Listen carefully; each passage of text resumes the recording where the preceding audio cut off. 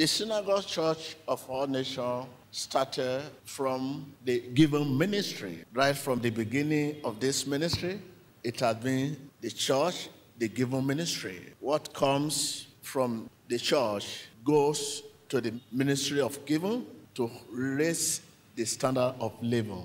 Help the needy, help the widow, help the orphan, give scholarship. Man dare not credit himself with success. If it is honor, people begin to respect you because you say something and it happens. You should know that honor is for God.